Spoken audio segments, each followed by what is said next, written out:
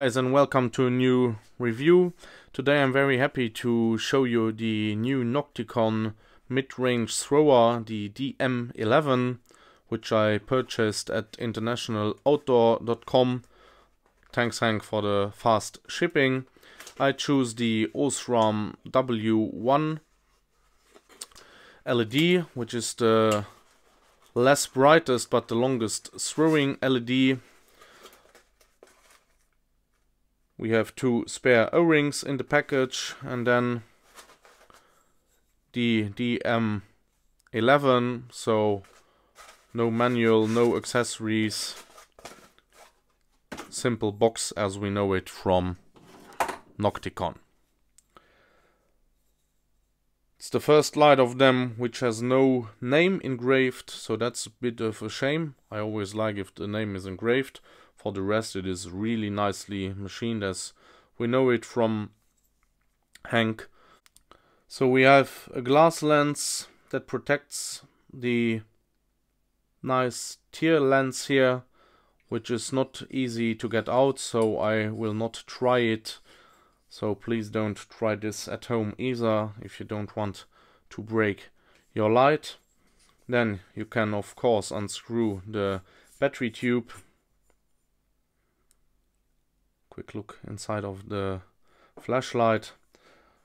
The knurling on the battery tube is really aggressive, but I really like it. As you see, the threads run really smooth as we know it from Noctigon. We will now insert a battery 21700. It only works with high drain, non-protected batteries.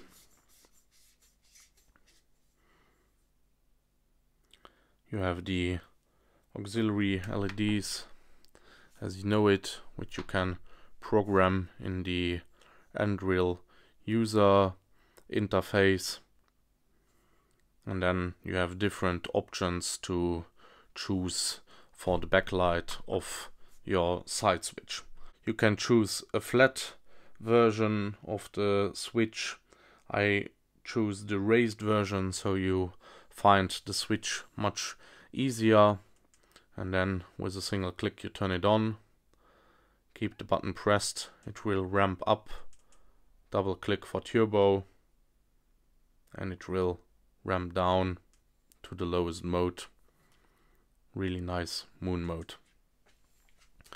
So I will not go into any details of the user interface. There are plenty of videos that explain all the different steps.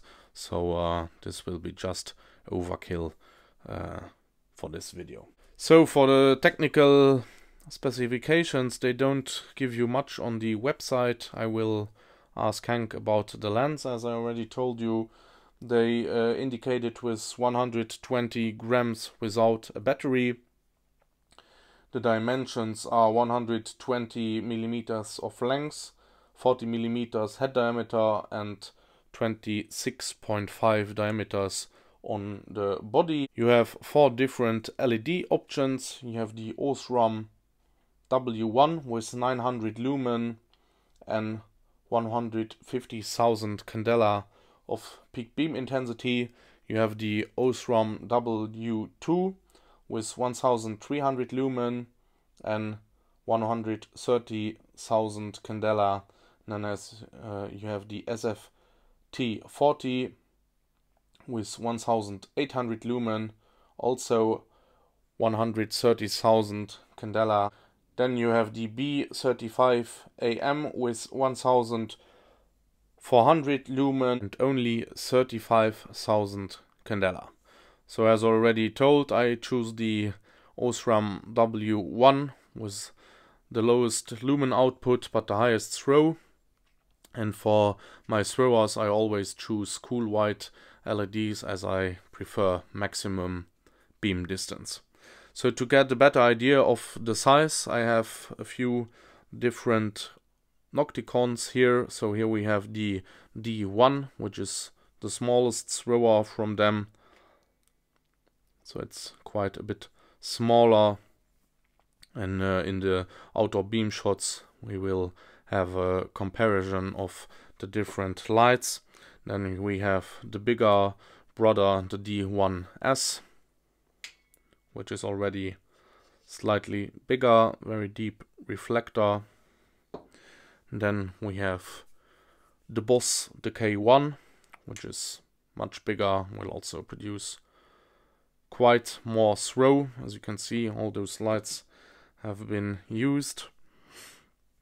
And then, which I'm really excited about, is to compare it to the Sofian EF22A, also with a nice optic. So I'm really looking forward to compare the two flashlights against each other to see which one of those two will have the longest throw. So I will charge up the batteries and then we will go outside and check out what this one can perform in the dark. Well guys, we are outside now with the Emisar DM11. I brought my dog, so if he wanders around, don't mind him.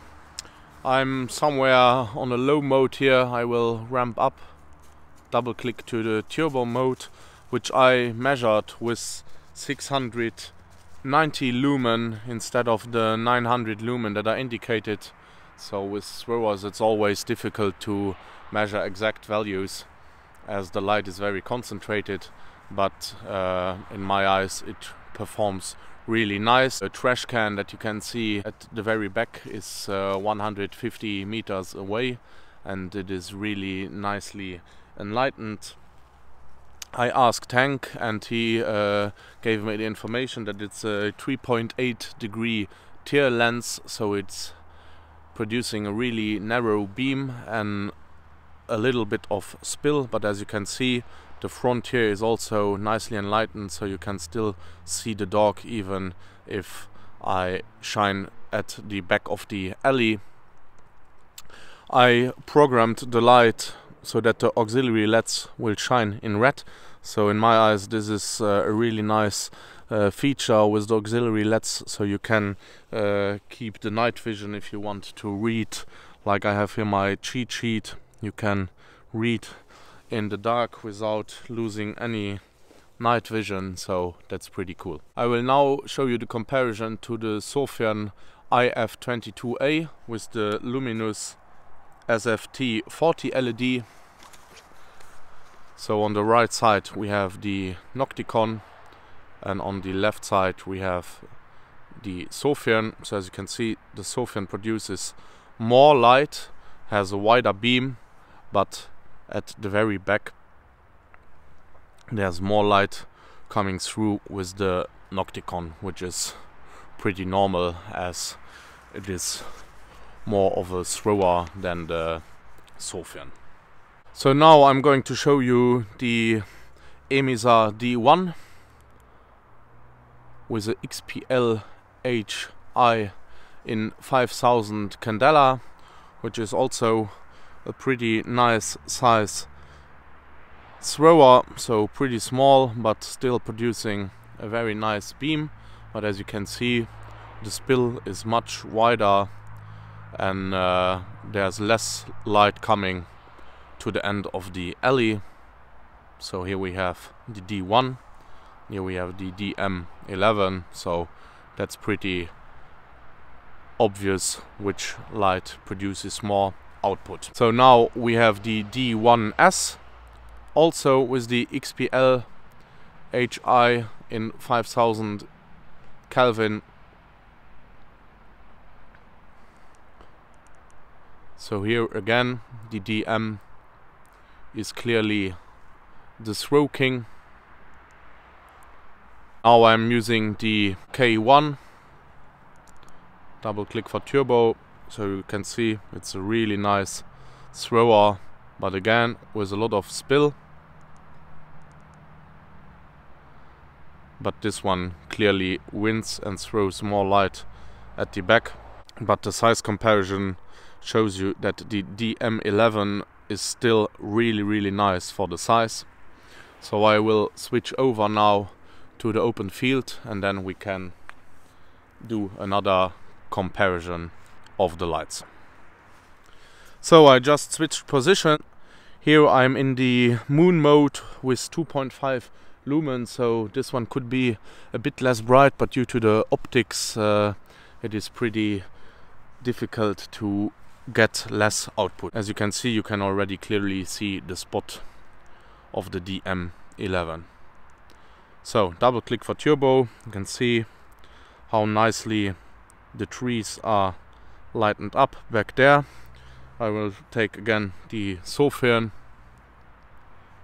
double click so you can see that it illuminates much more but less throw. I will now take the D1 turbo, so again the DM is clearly the winner. D1S in turbo, so again much more concentrated beam on the DM11.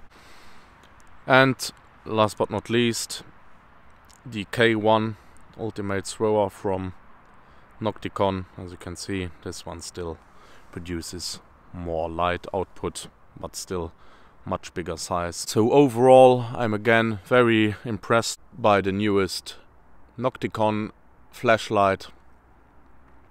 As already said in other reviews, I have all of their lights and they always impress me, so I wouldn't miss the new lights that they bring out. I really hope this video gave you some clarity about all the different Emisar throwers. If there are any questions, feel free to put them in the comment section. And as always, I would really appreciate if you could leave a thumbs up and hit the subscribe button and check out my Instagram page as well.